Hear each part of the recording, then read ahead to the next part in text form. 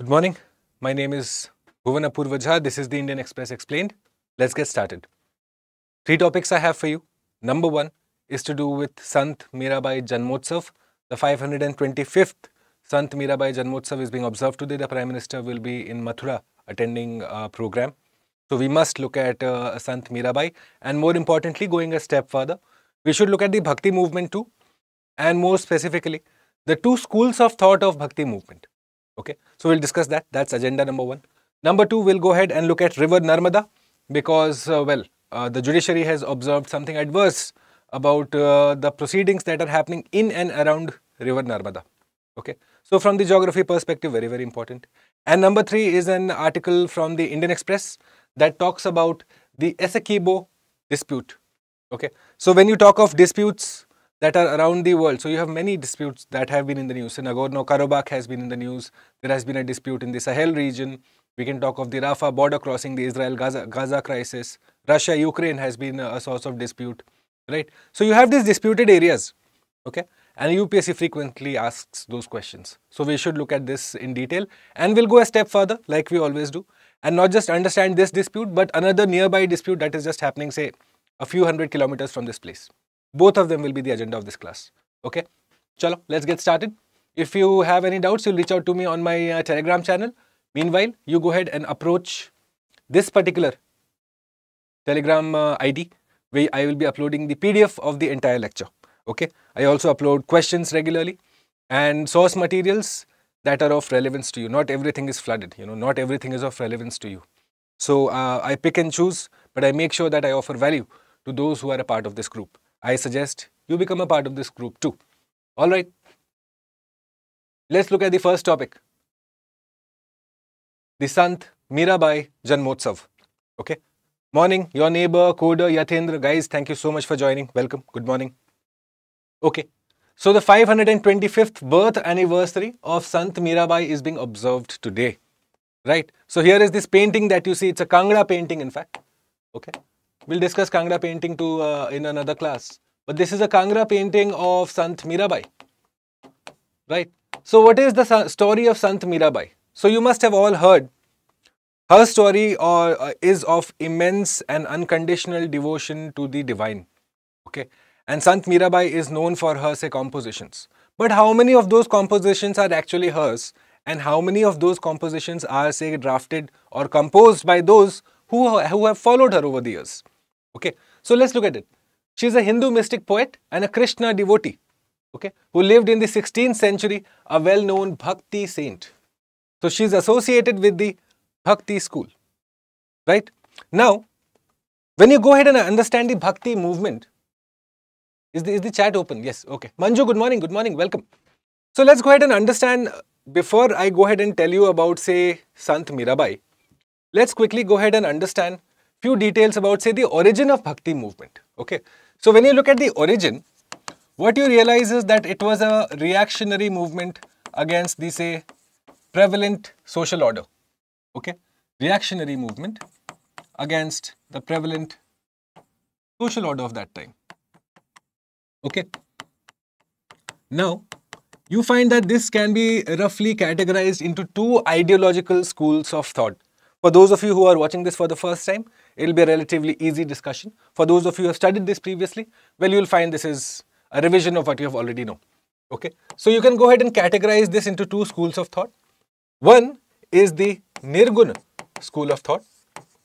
Okay, the ideological school of thought, right? You must have heard of this word, Nirgun. Okay, and then you have the Saguna school of thought. Two types.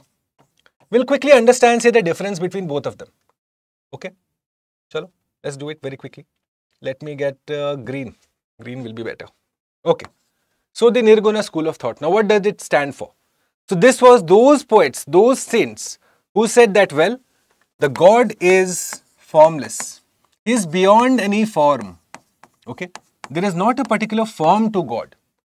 There is not a particular version to God. Okay, the God is beyond any attributes. It is the one and the all. That is what they essentially hinted at. Okay, which means you can understand that they opposed idol worship. Since God is formless, which means obviously, right? Idols hold no meaning for the Nirguna school of thought. Right? Okay. They also rejected the supremacy of the prevalent social order. Okay. They rejected the supremacy of the social order of that time.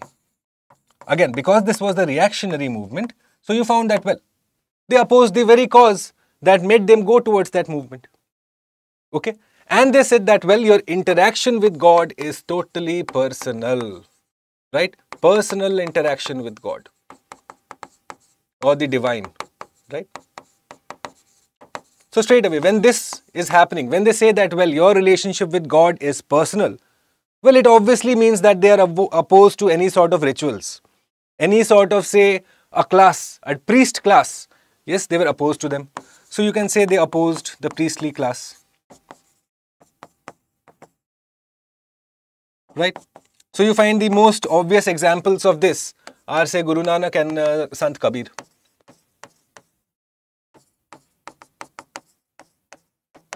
Okay. The Nirguna school of thought. Now, what are the Saguna school of thought? So, exactly what the Nirguna said, but with some changes. Right? They said, well, God has forms. So, they composed verses and poems. Right? That said that, well, God has a certain form. Right? It is not formless.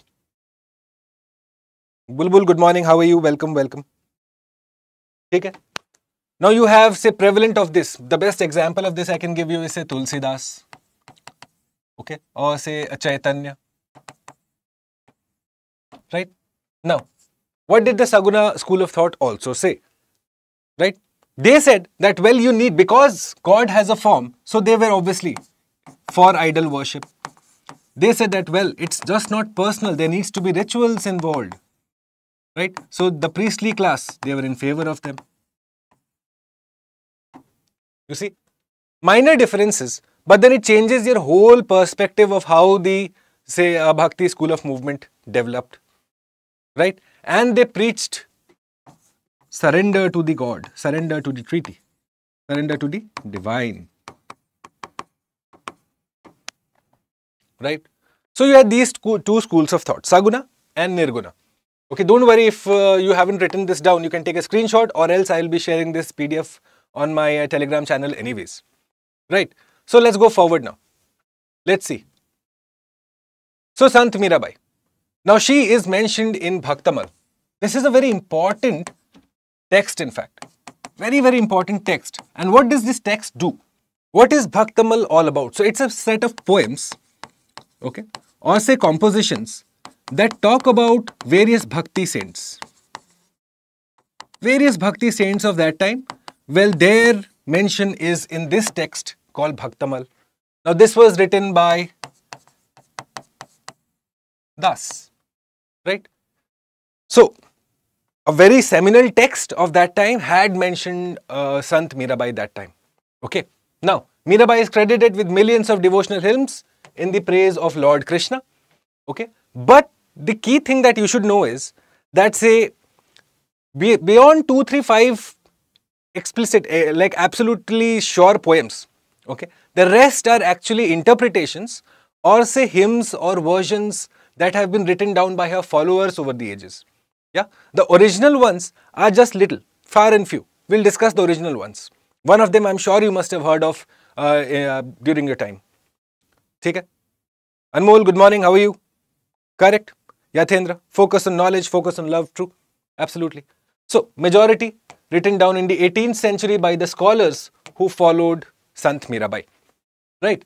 So, let's look at why she is considered an enigma. What is an enigma? Someone who is very mysterious. Okay. So, why is Sant Mirabai considered so mysterious? Firstly, you find that, well, obviously, lack of texts. Number one. Okay. Now, her poems are composed of lyrical padas or metric verses. Which bhasha or which language were her poems conducted in? Okay. Braj bhasha, which you find mostly spoken in the Braj area or the, say, western UP region around, say, Mathura, Vrindavan. Okay. So, the Braj bhasha, the poems were conducted, written about her, and in Rajasthani. Okay. Now, she is credited with hundreds of verses, but academics disagree on how many of them were written by Meera herself. You see, this is the thing. So many poems, so many verses, so many compositions are actually credited to her, but she's actually credited what historians have written down is just few. Firstly, have you heard of this? Ram Ratan Dhan Payo. Payo ji mere. Ram Ratan Dhan Payo. This particular composition, yes, this is written by her. Then you have Rag Govind, Govind Tika, Rag Soratha, Meera Ki Malhar, Meera Padavali, Narsi Ji Ki Mayara. They are her original compositions, along with, say, Payo ji maine Ram Ratan Dhan Payo. Yes, this song is obviously very, very famous. You must have heard of it someplace or the other. Okay, many classical, people have gone ahead and attempted this song. Okay, now her poetry also appears in Prem Ambodh Poti, a book credited to Guru Gobind Singh. Right? It's one of the 16 ancient Bhakti saints essential to Sikhism also. You see? So she finds relevance not just in Hinduism but also in Sikhism. Right? And thus you find that 525th anniversary of Sant Mirabai that is being observed today is of special relevance. Because again she talks of devotion, a feeling of oneness with the Lord.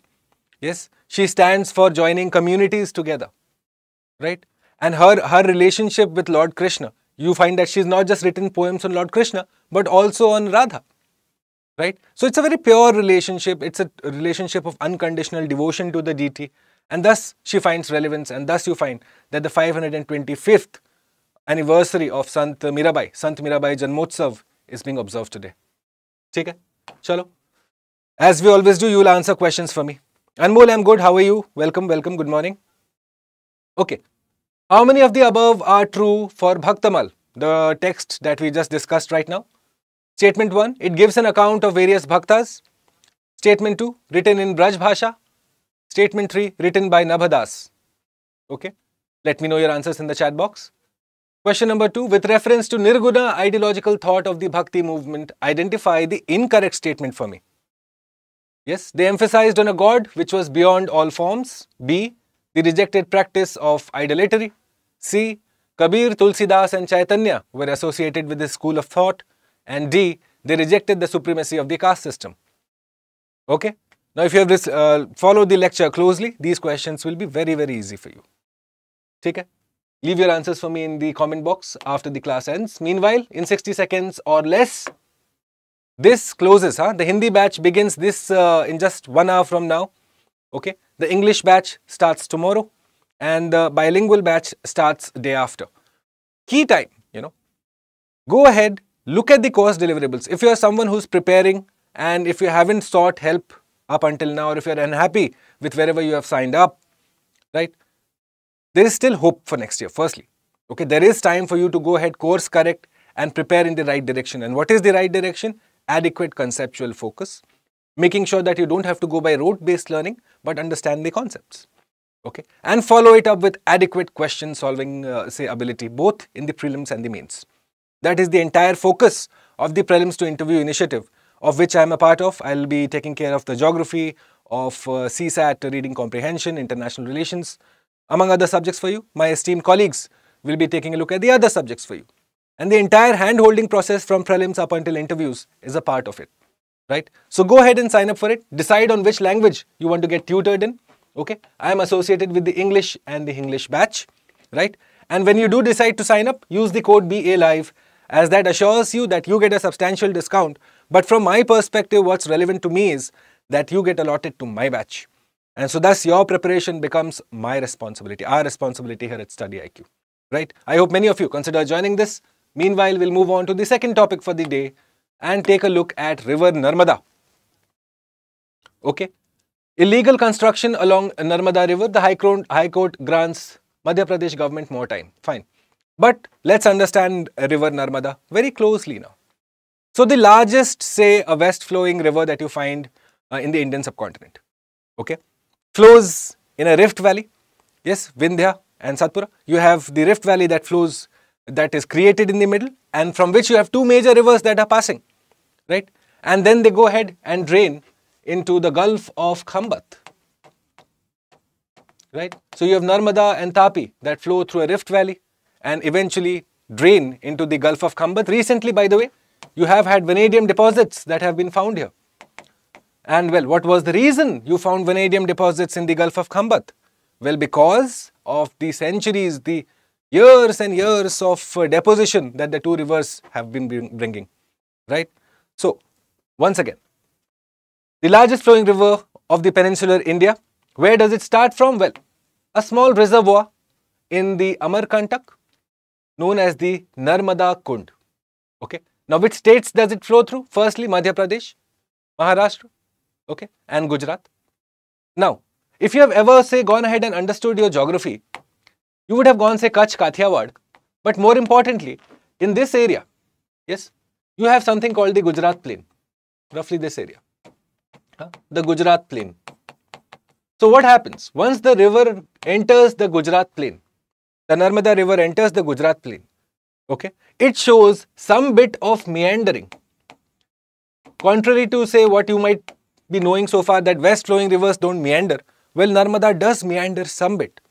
And thus you find that riverine islands are also formed. Okay. When you talk about the riverine islands, so one riverine island that straight away comes to any student's mind is Majuli, on river Brahmaputra in Assam. But then there are several other riverine islands that you need to be aware of.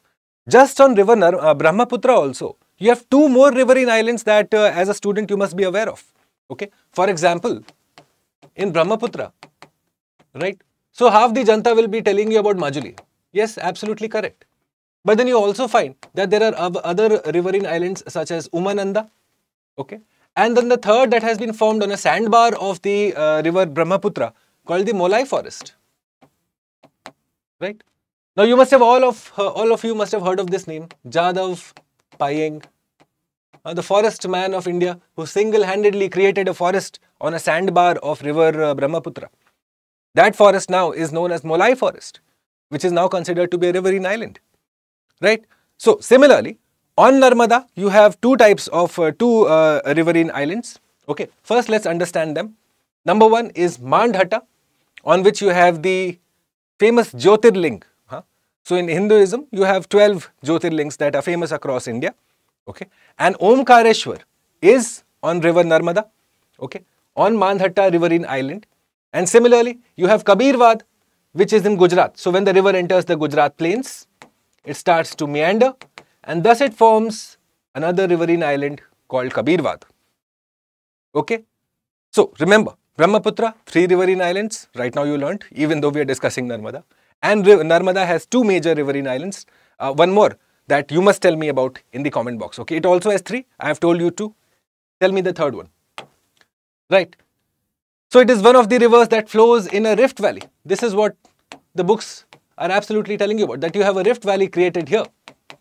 And on that, you have 2 rivers that prominently flow, Narmada and Tapi. Okay. Now, it has numerous waterfalls. If you have been to Jabalpur recently, you will find that the Dhuandar Falls will be in full might. Yes. You also have Bheda Ghat that is formed there. Okay. Important again. So, the major tributaries, the Tava tributary is the largest tributary of Narmada. Then you have Barna, Hiran and Orsang. Okay. Now, what is a rift valley? So, you might be asking that. What's for the freshers, for the beginners? Well, look at it as a fracture. That is it. Rift valley is nothing but if this is a continental or an oceanic plate, whatever it might be, here is a zone of weakness that is getting created. And thus, it is a fracture. It is almost like you have a depression on both sides. Raised platform on 2 sides and a depression getting created in the middle. Right? So, a landform whose formation is triggered by a geological rift or fault, a zone of weakness, and thus you have an elongated lowland in the middle of mountain ranges. This depression that is getting created. Yes, grabens, but nothing but a valley having a fault of 2 or more sides set up by the divergence of tectonic plates. So, for example, in your oceans you have ridge, mid-Atlantic ridge that you must have read about, where your sea floor spreading is happening. When you learn about the sea floor spreading concept, Harry Hess, 1960, you will realize that, well, it is the mid-Atlantic oceanic ridge that is the best example to understand that. A similar mechanism is being observed in a rift valley, where you have divergence and a graben created. Okay. Murshida, good morning. How are you? Welcome. Welcome. Absolutely clear about river Narmada. If it is clear, then well, these questions should be relatively easy for you. Go ahead and answer them for me. Molai Forest on Brahmaputra, Umananda on Subarna Rekha, Mandhata on Narmada. Identify the incorrectly matched. And question number 4, a PYQ from the year 2013 for you. Okay. The river Narmada flows to the west while most other large peninsular rivers flow to the east. Why does it happen? Statement 1, it occupies the linear rift valley. Statement 2, flows between Vindhya Satpura. Statement 3, the land slopes to the west from central India. Identify the correct answer. Okay, let me know your answers for this too in the comment box. Meanwhile, I'll give you a hint for this. Okay, look at the effect, which is the flow of the river in the western direction. Okay, and then identify the cause for it. Okay, what exactly is the cause? The direct cause. Okay, that's your biggest hint that I can provide for you to answer this question. It's a cause-effect question if you analyze it correctly. Okay, before I go forward very quickly, this set of 18 books that StudyIQ IAS has come up with, which is by the way very well received in the student community, is on sale. Okay, you can go ahead and get these set of 18 books in either English language or Hindi language. Okay, and this comes to you well at this price, but if you go ahead and apply the code BALIVE, right, what you find is, once again, I have a gift for you, a post-Diwali gift as well. You get a good discount on that, right? So go ahead. If you are still looking for the right books to go ahead and supplement your preparation, well, the StudyIQ books are most recommended. Okay. Now let's look at this article from the Indian Express, my friends. Venezuela government fans dispute with Guyana over oil-rich region. So another dispute, which means as civil service aspirants, very, very important for you to consider, well, what is this dispute about? First, let's go ahead and understand the location. So here it is, South America. Okay.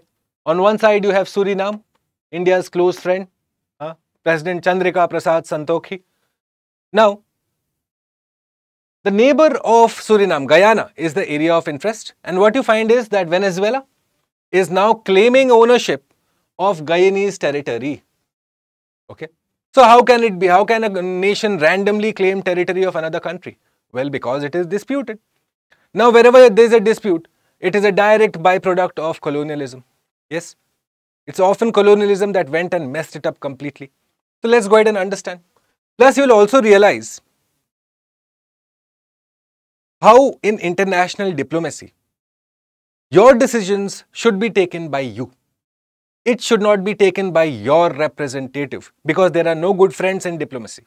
Okay, there are no permanent friends, no permanent enemies in diplomacy.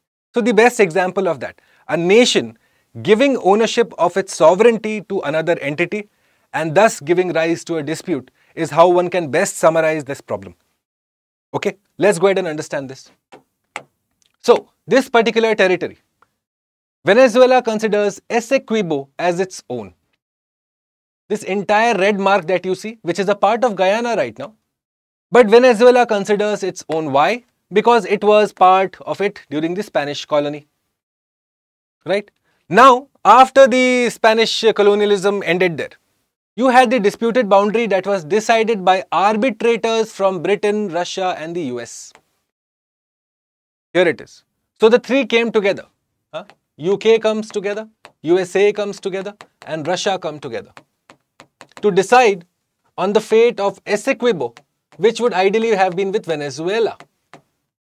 Okay, but Venezuela has broken off diplomatic relationships with Britain. So Venezuela does not like UK. So what happens? Now their interests are represented by the United States. Now as soon as United States comes in, you find that, well, Venezuelan interests take a back seat. Okay. Venezuelan officials contend that the Americans and Europeans conspired to cheat their country out of the land and argue that a 1966 agreement nullified the original arbitration. There it is. The country gave up its, say, right of sovereignty to another entity and paid the price for it. Why? Because they had broken off diplomatic relationship with Great Britain. And thus you find now this area has become a source of contention. But Venezuela didn't really care much about this. Up until recently, when ExxonMobil went ahead and declared that they had found huge oil reserves. There now, the problem now suddenly becomes much more relevant because, well, paisa is involved, money is involved, okay, oil is involved. And thus you find that now the Venezuelan government under President Nicolas Maduro, okay, he has gone ahead and said, well, let's have a referendum, okay, and we are going to claim ownership of a land that originally belonged to us. Meanwhile, the Guyanese people are like, what is this happening? Okay, why is this happening? Well, because obviously you found oil there, and oil means money, it means economic progress, it means, well, going forward in life. Realize this. So this is the entire crux of the Essequibo crisis that is developing between two nations, Venezuela and Guyana. Now talking of Guyana, okay, what you find is Guyana also has its land eaten, or you can consider to be claimed by Venezuela right now. But when you consider the Tigray crisis, so you see this here. So this Tigray crisis is also developing there now. It's disputed by Guyana and Suriname. Here it is. Now in this case, what is happening is that this is essentially considered to be Surinamese territory. Okay, here Guyana has been occupying another nation, and in Essequibo, they are looking at the possibility of being occupied by Venezuela. Okay, so the hunters become the hunted. This is essentially happening. So Tigray area disputed by Guyana and Suriname. Okay, now three rivers: Upper Corentine River, the Corone River, and the Kutari River. This whole area, three rivers are there, which is why it is called as the New River Triangle. Now, since 1969, this area is being controlled by Guyana.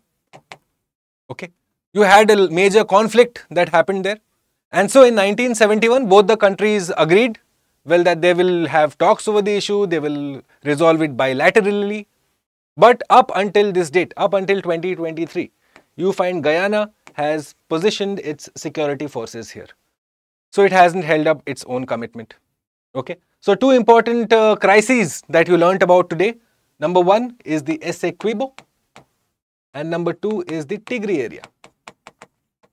Okay, now you consider, say, the other places that are in the news. So for example, the Rafah border crossing, been in the news recently. Okay, you are looking at a crisis that has developed in the Sahel region. Okay, there is a crisis that is happening in Myanmar. Okay, you have Syrian crisis that is developing. You have the Russia-Ukraine crisis. So an entire PDF, what I have done is prepared an entire PDF for you, simplifying all of these crises, and I will be uploading that on my Telegram channel by this evening. Okay, so if you haven't already, go ahead, sign up with my Telegram channel, and well, this will be a one-stop PDF that will give you the entire information about the different crises that have developed in geopolitics in the year 2023. Got it? Perfect. Okay. Chalo. So make sure that you know this, Essequibo and Tigray. Okay, Essequibo between Venezuela and Guyana, and here Guyana and Suriname.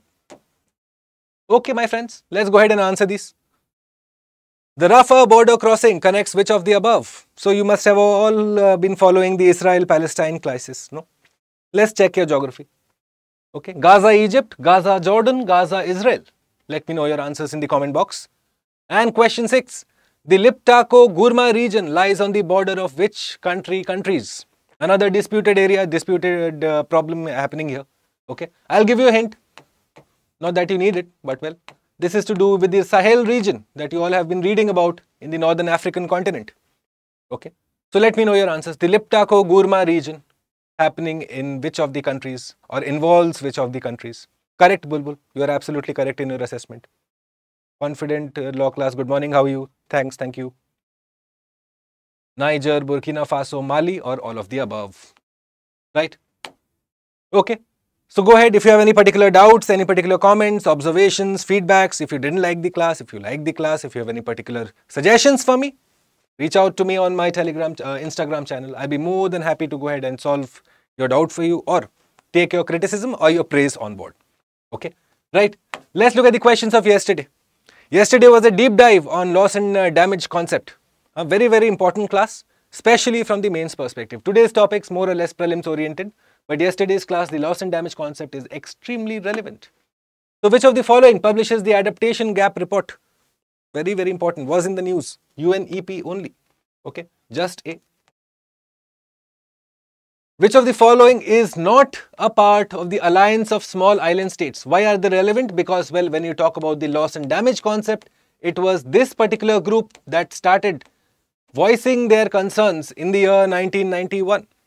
And thus you had their concerns that was accommodated in Rio 1992, which gave rise to my UNFCCC, the United Nations Framework Convention on Climate Change, which gave rise to Conference of Parties, which now is discussing the loss and damage concept, and a transitional committee has been formed which will be giving its report in COP28.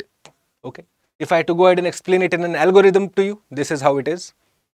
Okay. Don't worry if you are still getting confused in this. I have planned the Aranya series will be starting, okay, next week, and we will go ahead and continue the Aranya series where we are discussing environment syllabus entirety.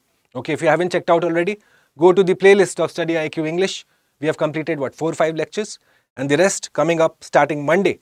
The coming Monday, which is what? I forget the date, but you understand it. Okay? So which of the following is not a part of the alliance of small island states? So you find that they have representation from Atlantic, from Pacific, from Indian Ocean, from South China Sea, from say major areas. Okay. So from South China Sea, you have Singapore, the lone contender. Okay. From Indian Ocean, you are looking at, well, all of the other small islands besides Sri Lanka. Sri Lanka is not a part of it. So D. Okay. Kamlesh, good morning. How are you? Welcome, welcome. Right. Question number 3. Developed countries acknowledged their historical responsibility. Huh? Firstly, here it is. Now you should laugh at this statement. If they had acknowledged their historical responsibility, well, then we wouldn't be having this class, which means that they are taking efforts. No? If you have acknowledged your mistakes, you will try to rectify your mistake. This hasn't happened. Plus $1,000 billion a year. Not possible. Not possible. So incorrect. UNFCCC owes its origin to Paris Climate Agreement. Like I told you, no. It owes its origin to Rio 1992 summit. Okay. And Conference of Parties owes its origin to UNFCCC is absolutely correct. So how many of the above are correct? Only one. One only. Right. Let's look at this. Which of the above is or are part of the criteria to determine critical minerals in India? Recently in the news again, you had several different, developments. Lithium first found in Jammu and Kashmir, Riyasi district. Then you had vanadium in the Gulf of Khambat. You had tantalum that was found in river Satluj. Right? And before this, you have had the Mines and Minerals Amendment Act that was passed by the Government of India. Earlier, we had atomic minerals that were 12 in number.